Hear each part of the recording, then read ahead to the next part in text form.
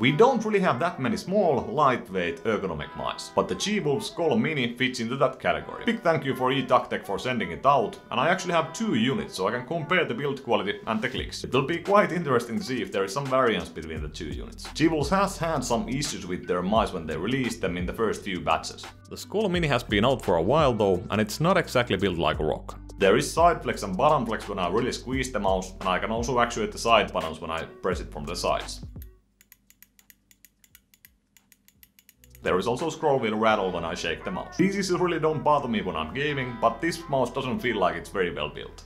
If you take a look at the insides of the shell of the Skoll Mini, it does look like it's quite minimalistic. I mean, there are no reinforcements in the shell to be found, but those are pretty much skipped, I guess, because they want to keep the weight low. Out of the box, the mouse looked very small for me and I wasn't sure about the shape. But in my hand, the mouse felt instantly very good. It's super easy and comfortable to claw grip this mouse, and there is still enough rooms on the sides for my fingers. The mouse is quite short, but because of its high profile, it's not an issue. It's a shape that forces me to claw it in a certain way, and I like it in this case. The curves on the Skoll Mini are very comfortable. They are quite smooth and not very extreme at all. The back left curve gives good support to the bottom of your thumb, and then there is a nice slight curvature under the side buttons where you usually place your thumb. On the right hand side there is the back gradual curve that is quite nice on my hand, and then the front corner is aggressive enough so I have a consistent place for my fingers.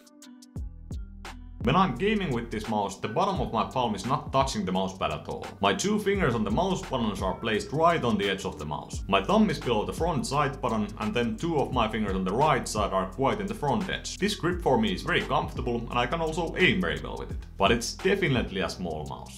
Taking a quick look at the measurements, the mouse seems to be 116mm long, and then about 40mm in height in its highest point, and that is in the middle of the mouse. And then the mouse is 59.8mm wide in the middle, and 62.6mm in the back.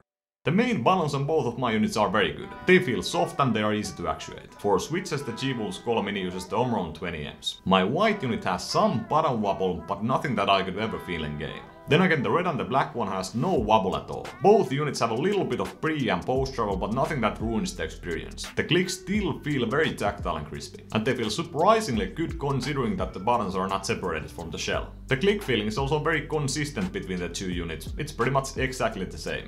The side buttons are quite alright, there is some pre and post travel, but the feeling is still crispy and they feel tactile. One issue with these side buttons is that with my grip style, they are placed quite badly. When I'm gaming, I can pretty much only press the front mouse button. So if you grip the mouse the same way I do and you use the side buttons in games, you're gonna have an issue. If I don't consider the placement of the side buttons, they feel quite good and I could definitely use them in games. The scroll wheel is very good for games and in general use. It's very tactile and the steps are very defined. It's not that easy to press down, but I could still do it quite well.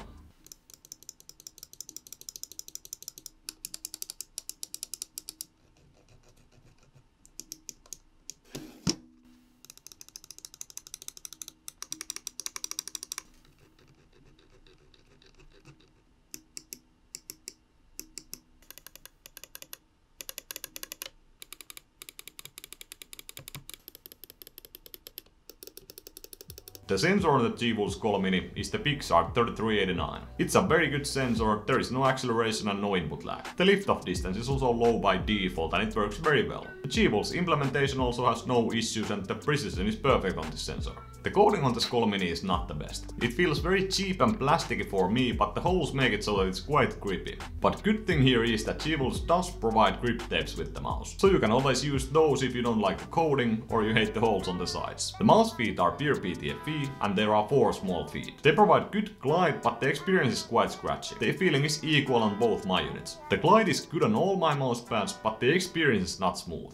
I mean, these feet don't feel smooth even on the Odin Zero Gravity XL, and that's a bit of a miracle for me. Usually I don't like that pad because it's too smooth, but with these feet it's actually usable for me. There are extra mouse gates in the box, but I did slap on some TigerArcs and I have to say that the experience is quite a lot better. The TigerArc gates are thicker and they provide a much better glide and smoother experience. For example, the glide on my Extrafly GP4 is just far better on the TigerArcs. The Skoll Mini has a micro USB cable and it's pretty flexible. It's not nearly as flexible as the most flexible cables on the market these days, but I think this is good enough, especially if you have a bungee. What I really would like to see is a more upward angle on the stress relief in the cable. This would help to eliminate any kind of drag on the mousepad or your desk.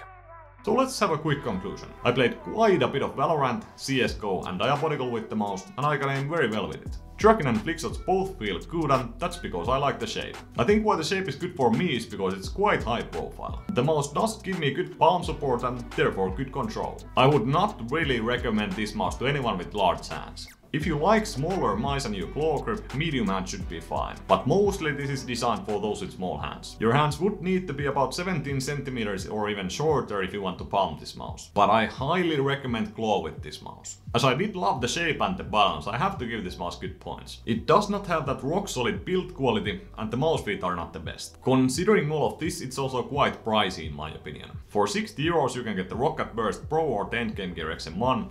And those both are great out of the box. So I do think that G-Wolves needs to step up their game if they want to price their mice this way. The thing is though that the design of the mouse is very good, especially considering that there are not that many options for small hands. So that is a good reason to pay the price for the Skoll Mini if you have small hands. I mean, even if you have medium hands and you like smaller mice. But again, I do not recommend this for large hands. That's pretty much it though. There are quite a few positive surprises for me, but there are some negative aspects also. I myself will be very happy to use the G-Wolves Skoll Mini also in the future. If you enjoyed the content, hit that like button, and if you enjoy gaming gear reviews, hit that subscribe button, and see you in the next one.